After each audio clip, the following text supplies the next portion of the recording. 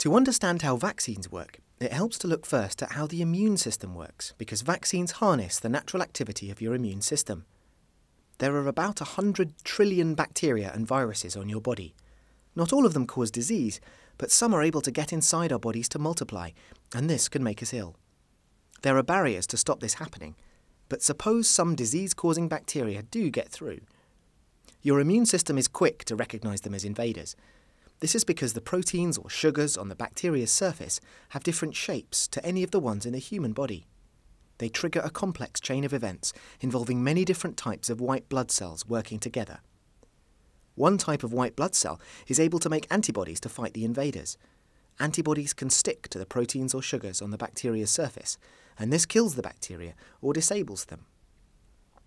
However, not all antibodies will work against these bacteria. They have to be exactly the right shape, a bit like a key fitting a lock.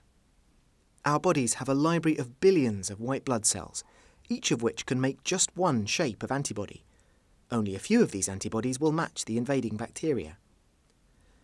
Producing antibodies of the right shape can take several days.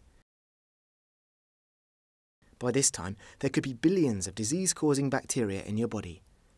Once the right cells are activated, they quickly divide and turn into a production line, making masses of antibodies that stick to the bacteria.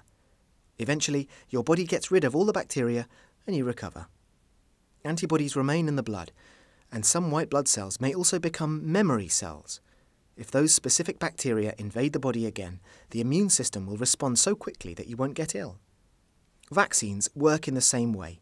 They contain weakened or dead bacteria or viruses, or even just a few proteins or sugars from the surface. This is enough to convince the immune system that a real invader has got in.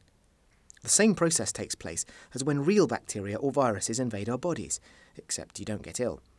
Afterwards, if your body ever meets the real thing, your immune system will remember it and get rid of it before you even know it's there.